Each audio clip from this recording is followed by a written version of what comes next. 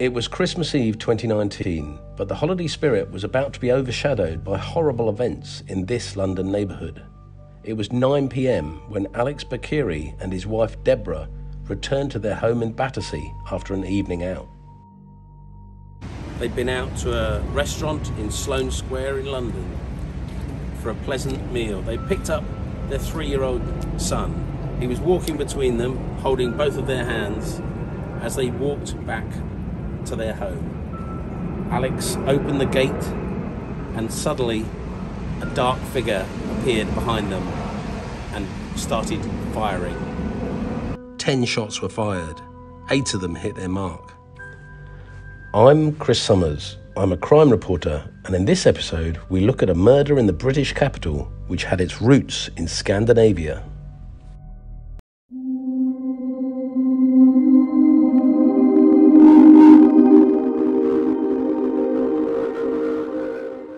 When the footage was played in court, it came complete with audio, and the gunshots were followed by Deborah's shrieks as she tried to protect her son from witnessing the horror of seeing his father being murdered before his eyes.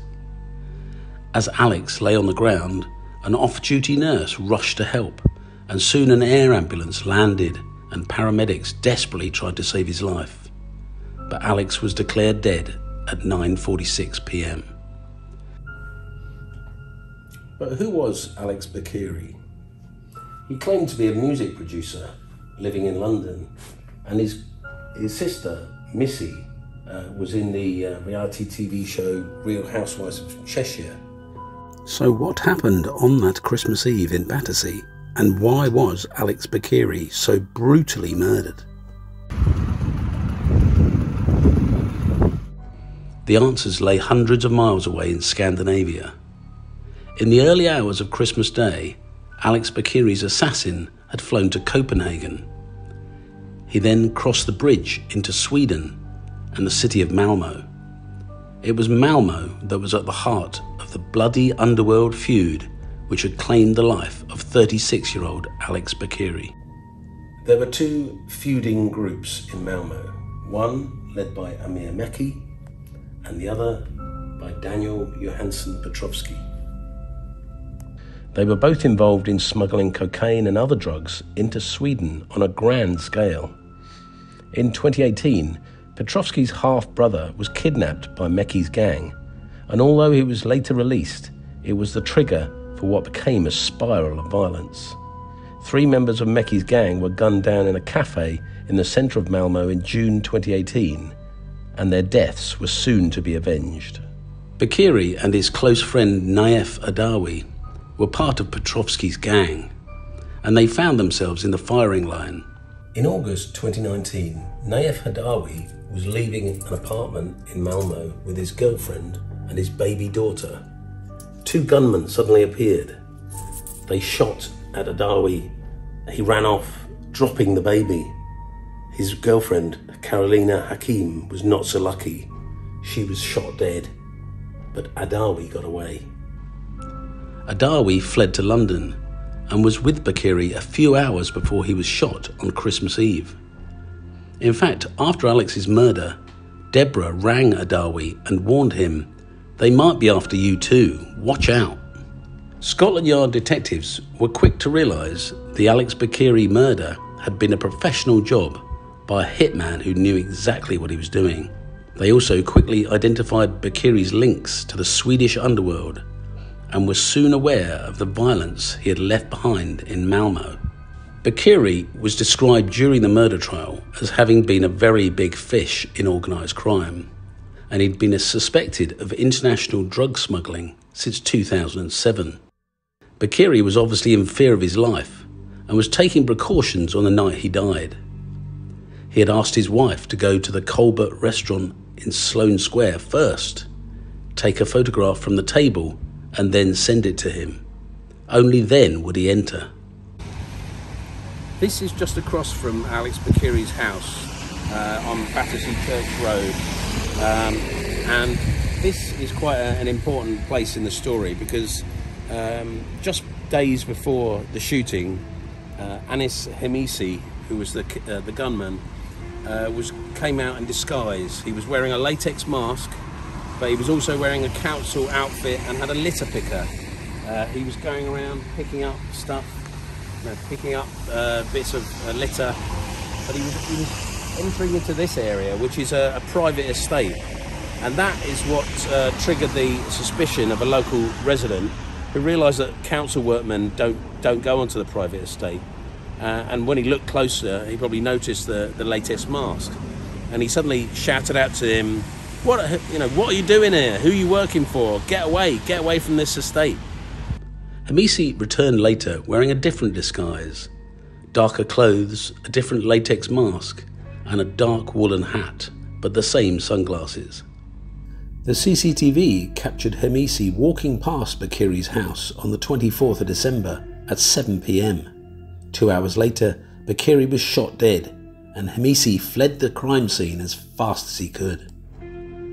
From door-to-door inquiries conducted over Christmas, it soon became clear the hitman had fled first on foot and then on a bicycle. This is the alley that Hamisi used when he's running from the crime scene. It would have been pitch black at that time of night. He ran through here, and let's go see where he picked up his bike. This is the river path that runs all the way down the side of the Thames. That's Battersea Bridge. And he picked the bike up here. And holed up at an apartment in nearby Oyster Wharf. The owner of the apartment, a pensioner called Jeanette Dickinson, had rented it on Airbnb to a Swede called Esteban Pino Munizaga. After murder squad detectives identified her flat as being at the centre of the crime, Mrs. Dickinson messaged Munizaga saying, "I have to tell you that the police are looking for you in connection with a shooting in Battersea on Christmas Eve. Someone saw you going into flat 119. Of course, I hope you didn't do it. Get in touch if I can help, Jeanette." In fact, it wasn't Munizaga had been seen entering the flat after the murder. It was Anis Hamisi, a gunman hired by Amir Mekki's gang back in Malmo.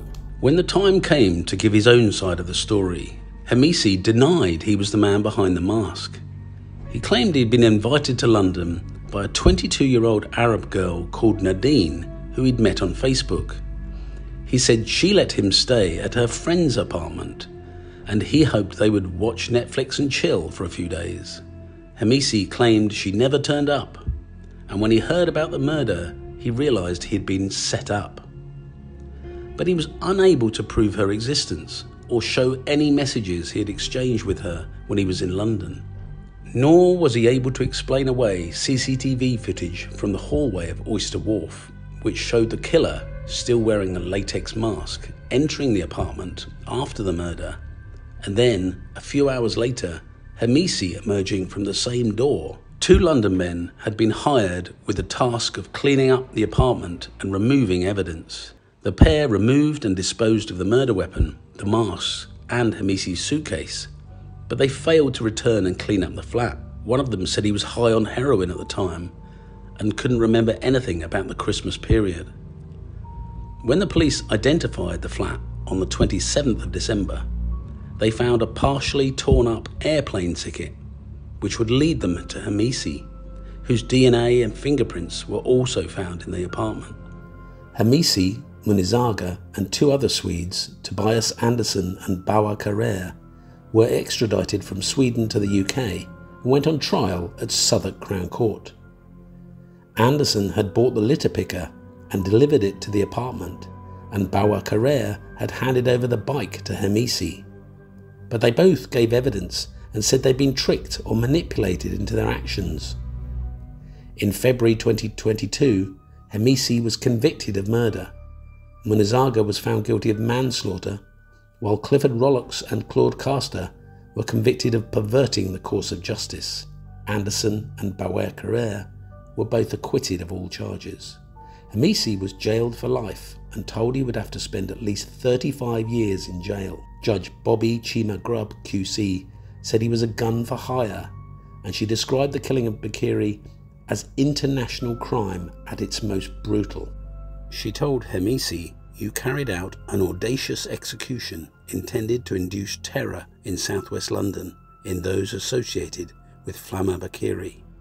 But not only in this city, the impact was felt thousands of miles away, because his origins is in the battle between callous gangs who disregard borders to commit crime, including targeted killings."